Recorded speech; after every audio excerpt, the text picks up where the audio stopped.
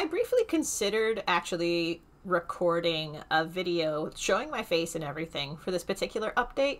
And then I went, no, you are currently recovering from a sunburn and you are now at the gross stage of the sunburn, which is when the dead skin is starting to come off. You don't need to see that. So we're keeping the camera off and I'm just going to be doing the usual, talking to you with the sultry sounds of my voice over top a drawing process of some sort. So, couple things. I had promised last week a reading from the first 10 or so pages of Fwishi'shi. I actually have some developments about this book project. First of all, the good news, the grant came through. So I now have an accelerator grant from the Toledo Arts Commission. Thank you, Toledo Arts Commission. Greatly appreciate it. We will be making steps to get this book to print. That said, there's a pretty decent window of time before getting this to print, which is good because there's a couple things still that I got to take care of. The other thing too is I had mentioned last week that there were like 3 other books, like 2 or 3 other books that were happening at the same time. So, having considered that and the timeline for the grant and everything, I have a follow-up announcement, which is this. 1, this is the summer of books. So, July, August, and September will have 1 book for each month that is happening. For this first month, for July, which is the month we're in right now as of this recording, the Universal Flaws of Robotics is coming to Kickstarter on Sunday, July 14th. There's a promotional trailer out for it already from Kannenstine Productions. I'll have a link to that down in the description.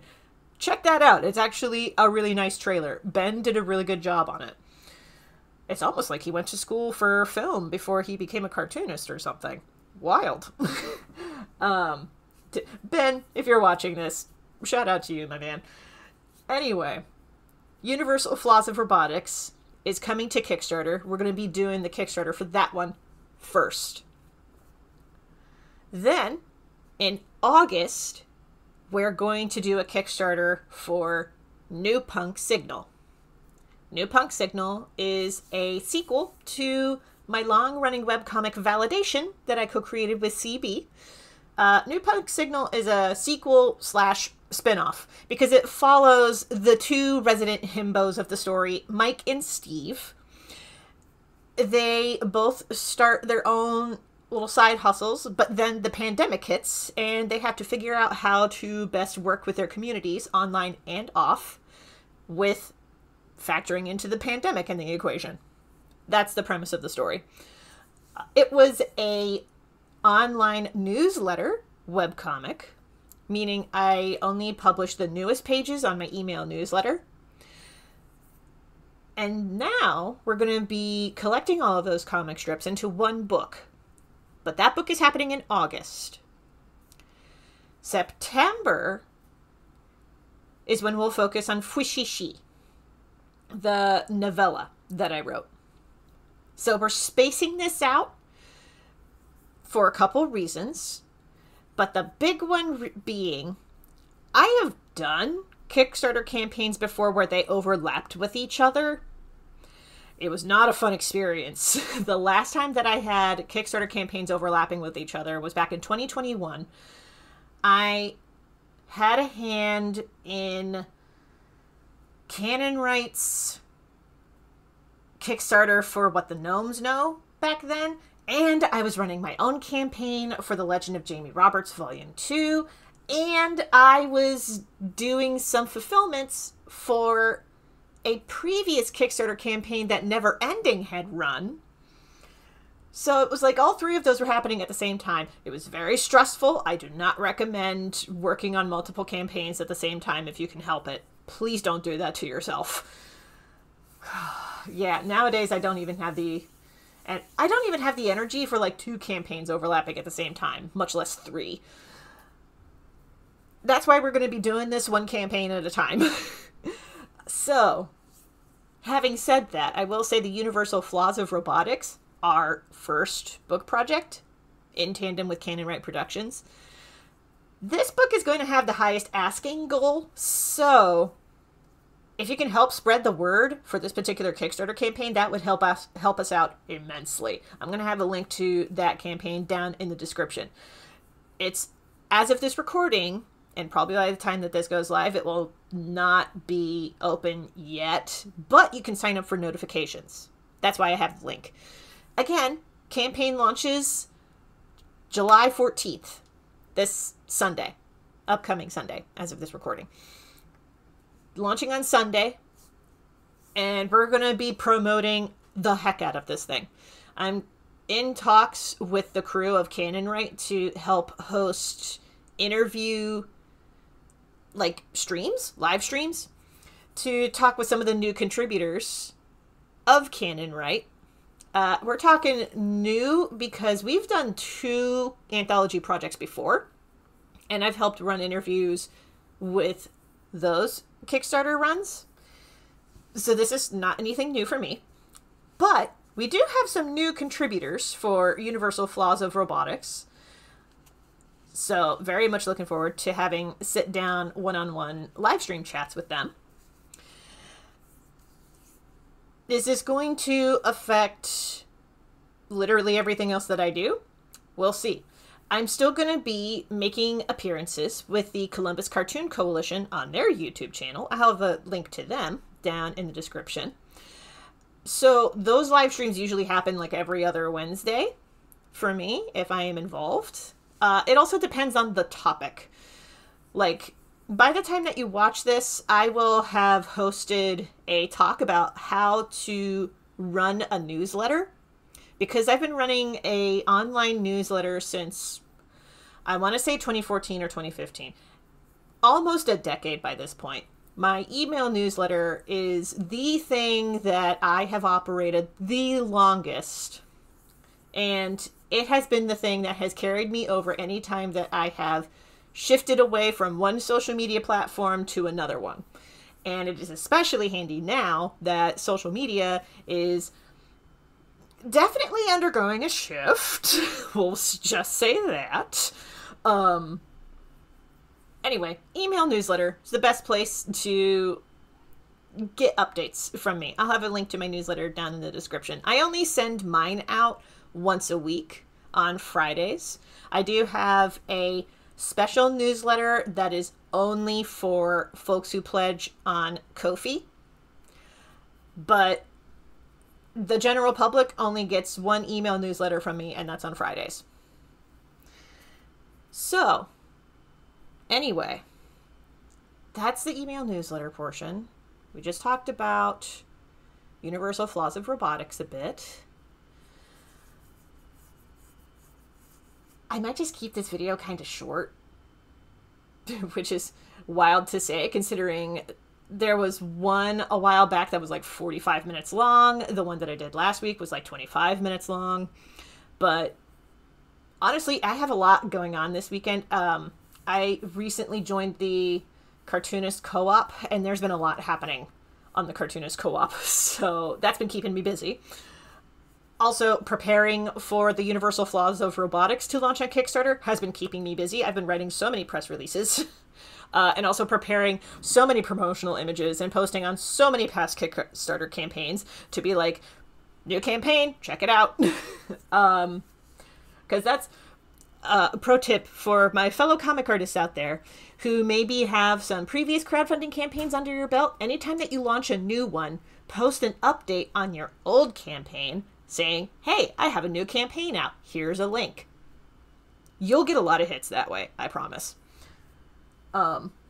Also, if you have an email newsletter, email newsletters are a really good way to let folks know when you have new books coming out, including when you have new Kickstarters coming out.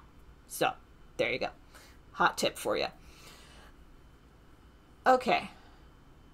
Oh, right. I was talking about changes to the schedule or anything. I'm going to still try to do Thursday YouTube videos. Keep y'all posted on everything.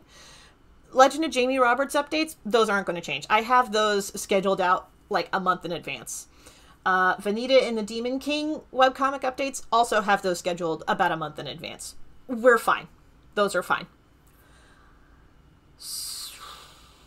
Other than that, I've been working on some other stuff behind the scenes, like some new stickers. I have some print ideas. There's also another anthology that I'm making a 2-page informational short for, but that's all I can really say about that. I mean, I haven't signed any contracts, but I also want to keep that on the down low because I want to double check when that anthology is slated to come out to print, because it might be a bit. Don't know. I have to double check a few things. But I've been working on that as well. I'm trying to keep myself busy, but yeah, let's just say there's some other stuff happening behind the scenes, and I'm trying to line stuff up to make sure that rent is paid on time and that groceries are covered and that my internet bill is covered and everything else. So we're working on it. I've also been applying for some other freelance gigs. I haven't applied for a freelance gig for a long while. And I'm debating whether I want to pitch to agents. But the thing is that, you know that little voice in your head? Because everybody has this voice. This little voice in your head that's like, oh, why would you even try? You're not good enough and they're just going to say no anyway. That voice has been very active for the last week or so in my head. And I really want it to shut the fuck up already. Because, like, here's the thing, and this is something that I have to tell myself. If Iron Circus Comics was willing to give me a chance and publish my short story in Failure to Launch, which is out now, by the way, I'll have a link for information about that anthology down in the description. It's amazing. I also did a YouTube short talking about that anthology because my comp copies arrived on my doorstep and I gave it a flip through. It's gorgeous. But if Iron Circus Comics was willing to give me a chance for my short story, and it was a great experience all around for me, like, if they were willing to do that, then I should submit my pitches to agents and send out queries and just get my work out there. Because I think I am at a point now where previously, like for the last like 10 years that I've been doing comics as a job, previously, anytime that I submitted my work to folks and was told no, I would assume that it was because my art was not up to par. Now, I'm like, well, my art is up to par because a major indie comics publisher was willing to carry my work. And also, Cannon Wright Productions is another anthology project that I've been involved with as a short story contributor and as an editor. So, like, my work is now up to par, I think. So that little voice in my head that's like, you're not good enough, why even bother? They're just going to tell you no. I'm like, I feel like this is factually incorrect. But I won't know until I submit my work for consideration to these places. So I just have to convince myself to actually do this stuff. Until then, before I forget, new rewards have come out for members of my Ko-fi shop. And I'm mostly mentioning this because, hey, anything that you can give also helps with making sure that I can eat my sandwiches. But anyway, new rewards are available for members of my Ko-fi shop. So if you would like to get zines and stickers and mini prints mailed to you each month, head to ko-fi.com/KelseyDCrawford. I'll have a link down in the description as well. $5 a month will get you a new zine and sticker mailed to you each month. And $10 a month gets you a zine, a sticker, and a mini print. And the mini prints are 4 by 6 inches. The zines. You get one digital zine and one physical zine. And the sticker changes every month. I mean, everything changes every month, but still, there you go. There's options. I also have an online shop featuring some past club rewards, as well as stuff that I often take to conventions. So a lot of it is like excess convention stock that I have sitting around that if you would like to give it a good excuse me, if you would like to give it a good home, please do. I am not cutting that out. We're keeping it honest. There we go. I had to drink from my pink disco coconut. I got this pink disco coconut. I call it my lesbian disco coconut because it looks like it's colored with the lesbian pride colors. But I got it at Michael's. And I love drinking water out of this thing. I probably should wash it though. Anyway, yeah, Ko-fi.com for new zines and stickers, comics, and prints. I also still have a lot of the Little Catacorn prints, and I have a new print run of the Forest Spirit prints. So I'll have a link to my Ko-fi shop down in the description, as well as a link to where you can find out how you can join the zine and sticker clubs or the print club. I'll have links to all of that down in the description. So there's a lot of stuff happening in the next couple of months. I hope that you stick around to see all of it happening. I'll try to keep y'all posted as best as I can here on the YouTube channel. But honestly, the best way to keep up to date with me for free, keep in mind this is free, best way to keep up with me is the email newsletter or just checking in at thelegendofjamieroberts.com. Links to both in the description as well. Because, like, if it gets real busy, I might have to pause YouTube uploads. I don't anticipate that happening. But if it gets to that point, we'll see. We'll see. Hopefully it doesn't get to that point, though. Anyway, do all the YouTube stuff. That's all I got for now. Thanks so much for watching. You are awesome.